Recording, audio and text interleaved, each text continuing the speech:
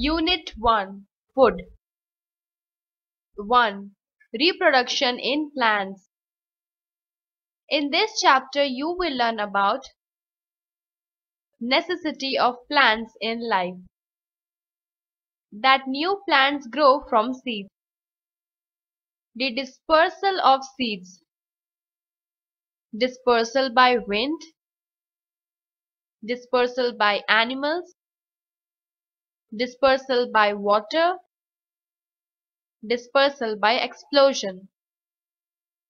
New plants grow from the other plants of the plants also.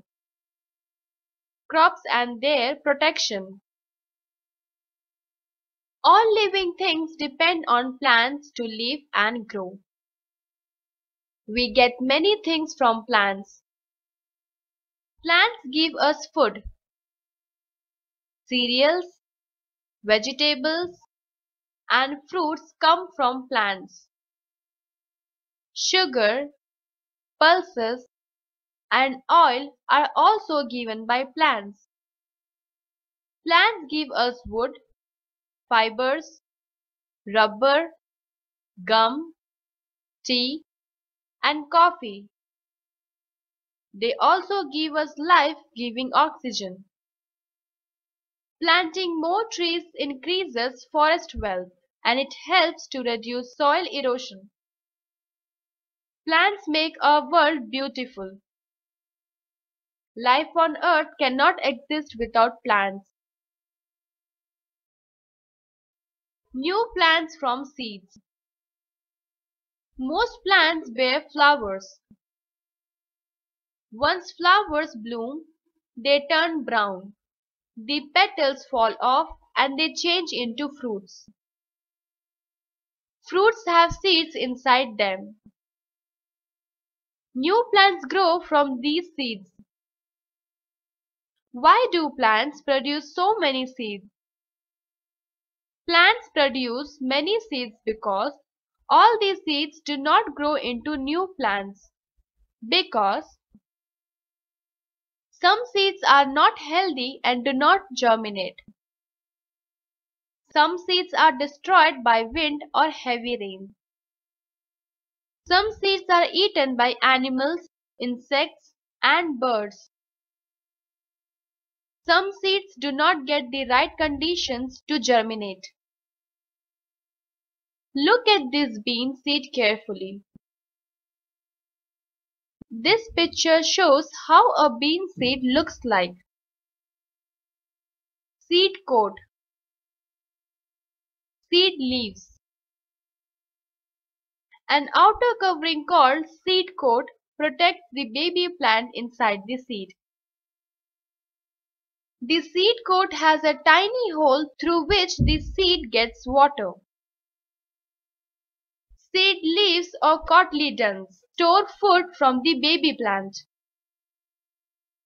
If a seed gets the right amount of water, air, and warmth from the sun, a seed will produce a baby plant or seedling. The process by which a seed produces a baby plant is called germination.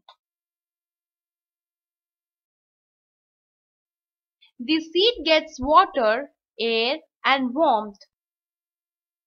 The seed coat breaks and the baby plant emerges. The baby plant develops roots and a shoot. As the plant grows in size, it develops leaves. The cotyledons shrink and fall off. During the early stages of germination, the seedling gets the food from the cotyledons. As the food inside the cotyledons has been used up, the seedling gets its food from the soil. The seedling absorbs water and nutrients from the soil with its roots.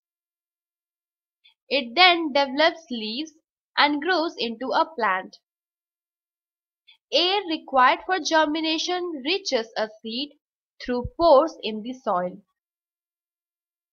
This is why soil is so important for a plant to grow. Plants cannot move from one place to another. But if all baby plants grow near the mother plant, all of them cannot survive. They cannot get enough sunlight, food, water, and space to grow. In nature, many plants scatter their seeds so that they do not grow too close to one another. The process by which seeds are scattered away from the plant that produces them is called dispersal. Dispersal by wind. Seeds of certain plants are very light. The seeds of orchid are as fine as dust. They are carried to a new place by the wind. Many seeds like dandelion and cotton have hairy growths which act like little parachutes and carry them away from the parent plant. Cottonseed, madder seed, hiptage seed.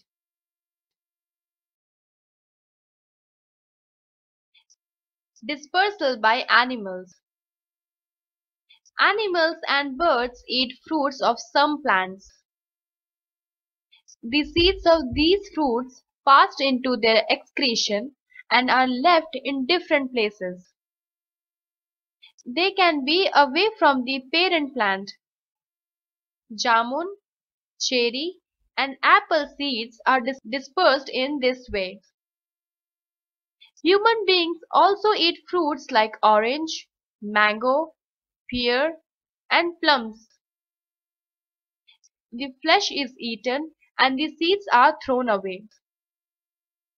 When the seeds get the right conditions, they germinate.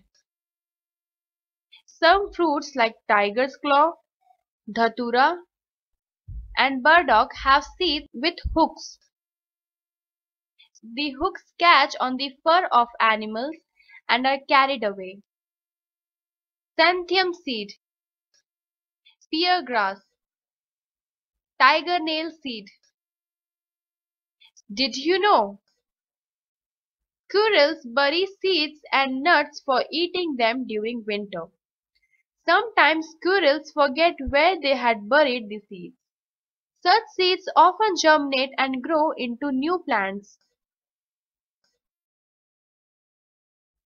Dispersal by water. Seeds of some plants like lotus and coconut are spongy or have a fibrous covering. This helps them to float on water. So coconuts are carried away by water. Coconuts can travel thousands of kilometers across seas and oceans without decaying. When they reach the shore, they germinate if they get the right conditions. Lotus seed, coconut seed. Dispersal by explosion. Fruits of certain plants like poppy, pea, and bean burst open when they are ripe. Then their seeds are scattered in all directions. This mechanism of seed dispersion is called explosion. Pea seed, bean seeds. Did you know? Farmers keep carefully chosen, healthy seeds from their crops. These are sown again for the next year's crop. Gardeners also keep seeds of flowers and vegetables. Stored seeds are kept dry so that they do not germinate too early. New plants. Besides growing from seeds, new plants also grow from some part of the old or parent plant. Some plants grow from cuttings. Gardeners often cut off a piece of the stem of a hibiscus plant and put it into the ground. Root grow and new leaves sprout from it. The stem becomes a new plant. Roses are grown from cuttings. Sometimes a portion of the stem is buried under the ground. New roots from there and a new plant starts to grow. Jasmine creepers are usually grown like this. Potatoes, sweet potatoes, and ginger grow from underground parts of the plant. Bryophyllum reproduces from its leaves. Underground stem growing into a new plant. A stem cutting growing into a new plant. A root growing into a new plant. New plants growing from a leaf.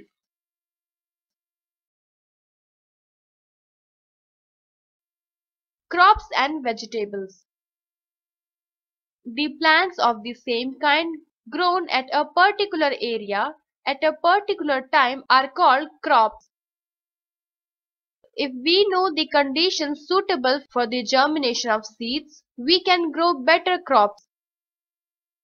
Different plants grow in different climates and seasons.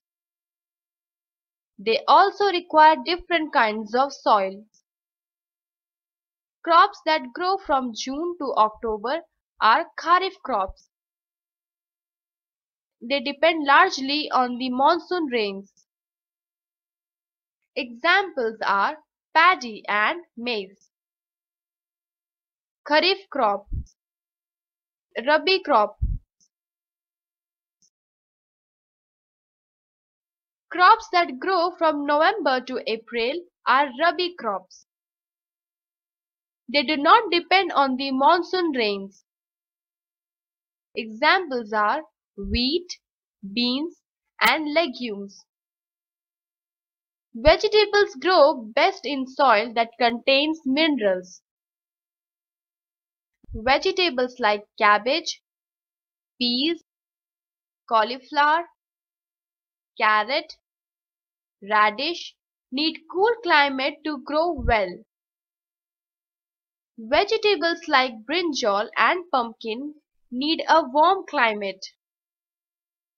Melons, watermelons, potatoes, and onions grow well in the sandy soil of riverbeds. Paddy grows in wet and clayey soil. Wheat grows well in well-drained soil in the temperate regions. Cotton grows well in the black lava soil, and jute grows in light alluvial soil in a hot and wet climate. Tea and coffee plants grow well on hill slopes because they need plenty of water that does not remain standing for a long time near the roots. Manure is added to the soil to increase any produce. Nowadays, farmers use fertilizers like urea, superphosphate, ammonium sulfate, etc. However, overuse of chemical fertilizers is harmful. Protection of crops. The crops do not grow well if we do not take proper care. So, we need to protect our crops against A. Insects like grasshoppers, locusts, and caterpillars. B. Diseases. C. Grazing animals like buffaloes and goats. Insecticides and pesticides are sprayed on crops to protect them from pests. The fungicides are used to kill the microbes to prevent diseases in plants. Grazing animals are kept away by proper fencing. Birds are kept away by using a scarecrow. The best way to protect the grains is to store them in waterproof, insect-proof, airtight, sealed plastic containers. Roundup. All living things depend on plants to live and grow. Plants produce a large number of seeds because all the seeds do not grow into new plants. The process by which a seed produces a baby plant is called germination. The process by which the seeds are scattered away from the mother plant is called dispersal. New plants also grow from some parts of the parent plant. Different plants grow in different climates and seasons.